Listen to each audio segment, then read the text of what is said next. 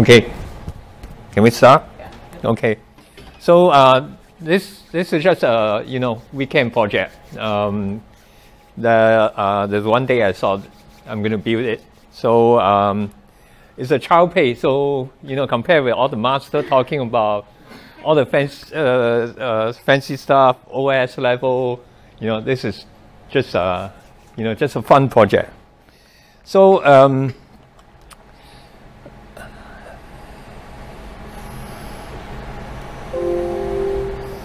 which button? Oh, it's here. So where's the star? Yeah. Okay. So this, I think this is my third time here. I noticed one thing, that 80% of people here know each other, so I'm new. So I thought I'm going to introduce myself a little bit. So my name is Chueng, and a tinker, blogger, whatever. So tinker because I make things, and most of the time I break things, all things electronic. Blogger because I run a website, my own website, on a Raspberry Pi. So it's been 3 years, just some hobby stuff, like my project and things I want to write, so I just write it. So you can take a look on if you have time. My background is radio electronic and embedded microcomputer. So that was like 30 years ago. So nowadays I also do software development and with all this language in that particular sequence. I'm sure many people have that experience, that my TV remote got spoiled by the leaking battery. So no matter how I clean it, it doesn't work anymore, right? It's intermittent. So one day I think, why don't I just build a IR remote I can use my iPhone to control it. So so I was thinking about what MCU I'm going to use. So this February I happened to be in Hong Kong and then crossed the border, went to Huaqiangbei. So I bought a whole bunch of mostly impulse buy. So just buy. So I bought 3 ESP32. So I'm going to use it. And then when I bargained with the guy, I want discount. He reluctant to give me. So eventually he gave me a HT21, the temperature sensor. So I'm going to use it as well. So I'm sure everybody know about ESP32, right? So there's no need to introduce here.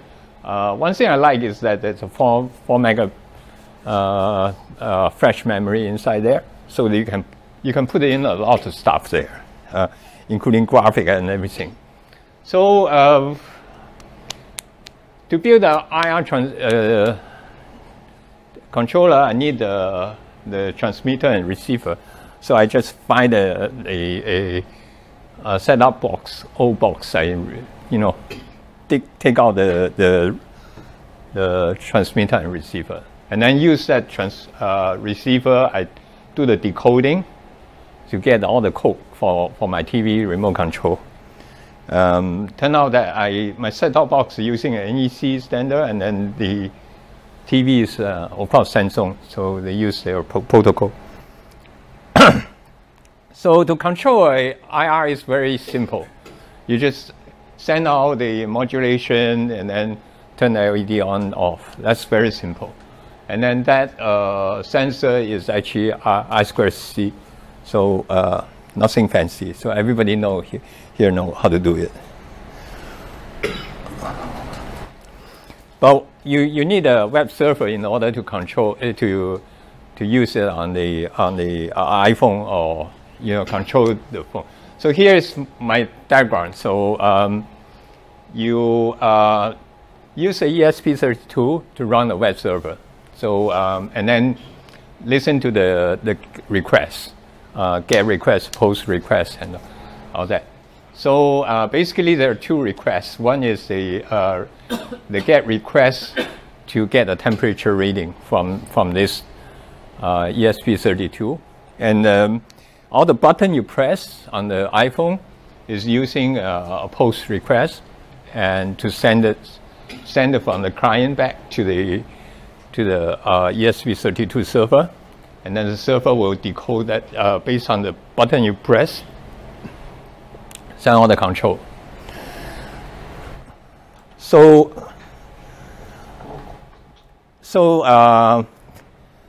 this is the address that you can for the web server, and then with a little bit HTML, a little bit CSS, and eventually the portal look like this.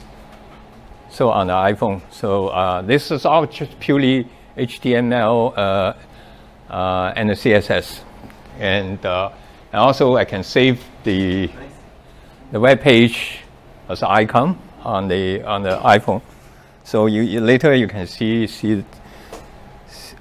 from my phone, or then using the JavaScript to put up the set an event listener, so listen to the two requests. So the get temperature is generated from the client. So set every minute. So every 1 minute, it will send the request to the server, and then the server will send back the temperature and the humidity. Every button you press is sent through a post request, post/API, just for fun.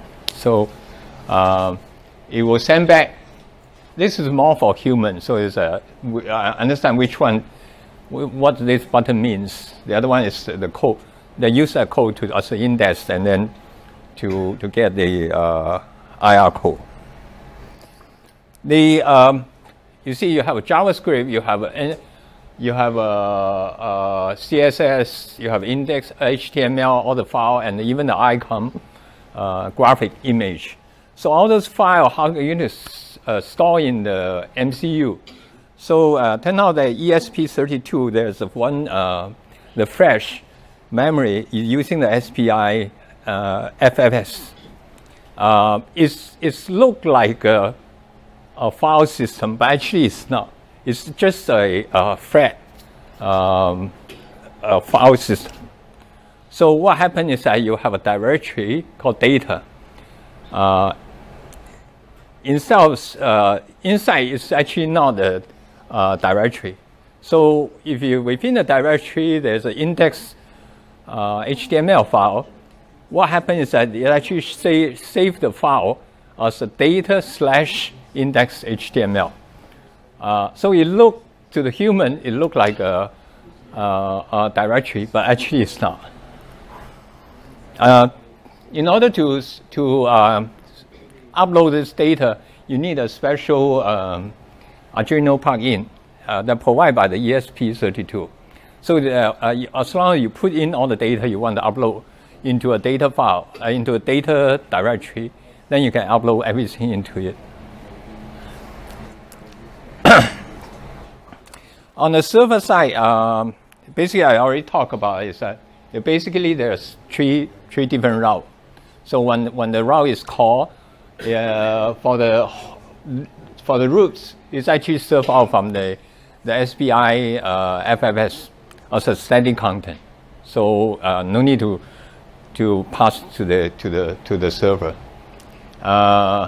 Then for these two routes, you will have a callback function to handle that. So the hardware, I have a earphone box, so I just use that earphone box and put everything inside. So this is the whole thing. And then I soldered the transistor, everything on the back of the ESP32. So it makes it very compact. I will talk about the pro and con of this. It turned out there are some problem with this. And this is the final product that look like this.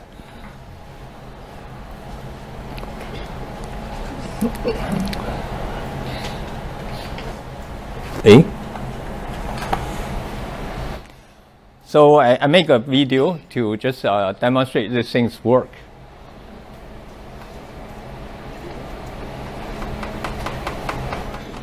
So there's standard C++, not using Rust.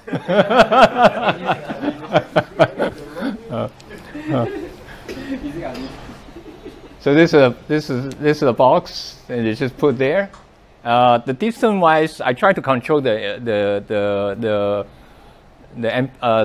milliamp. So I keep about within the range about 2 meter. That's fine. So I don't want to overuse the power. So this thing work.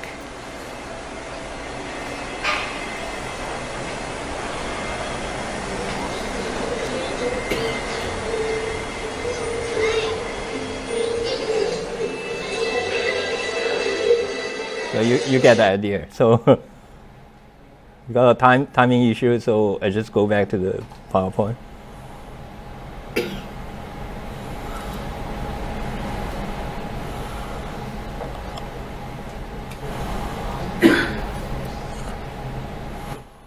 So